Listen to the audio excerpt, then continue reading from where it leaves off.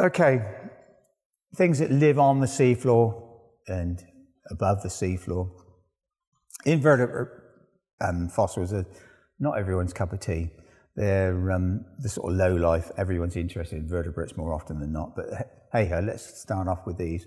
I find them interesting because we got bivalves, these shellfish, and rather like clams, and these ones with these sort of nodes along here to stop them going down too far in the mud. They're very common in the Kimmeridgian at certain intervals.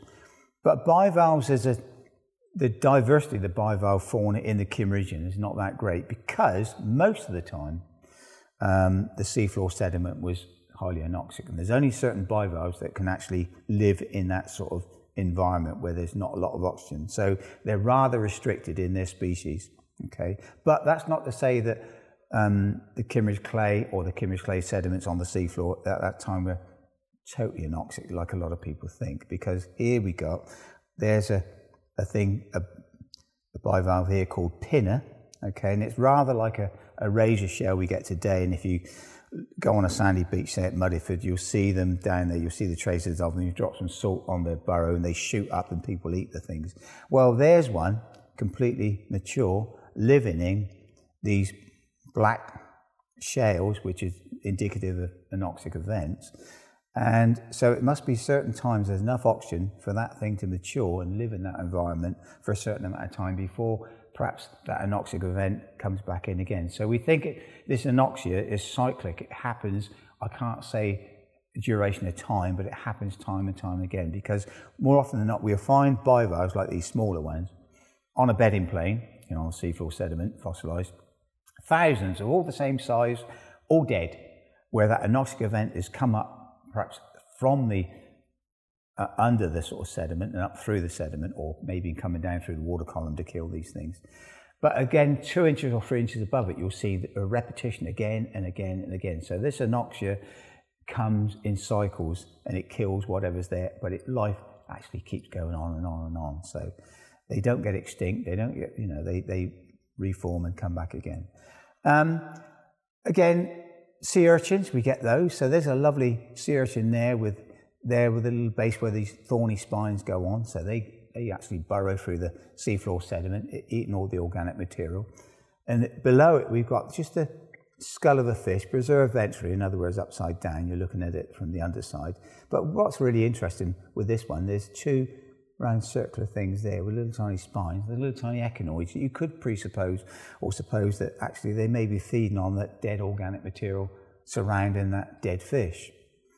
The other thing we also get in the Kimmeridge clay are crinoids. Now, in the lower lies, you get beautiful crinoids. They look like big sea lilies. They call them sea lilies. You get big ones, and some of them from the middle ice in Germany can, I mean, attached to often a bit of floating wood, could be about 8 meters long and 3 meters high. So they're massive. But here, when we look at these are just the stems of them. I don't know if you can see them very well, but they're very, very, very small.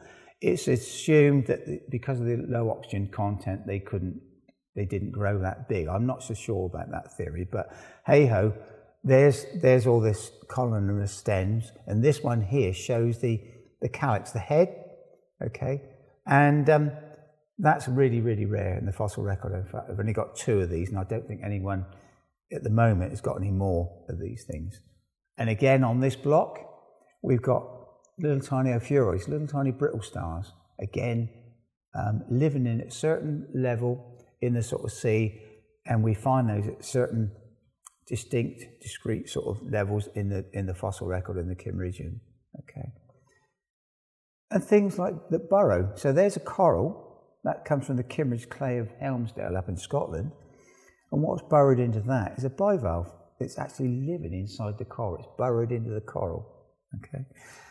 And also what we get are trace fossils. So here is this seafloor sediment. You can see something's burrowed through and left that very distinctive sort of meniscus type trace. And again, very, very similar one there.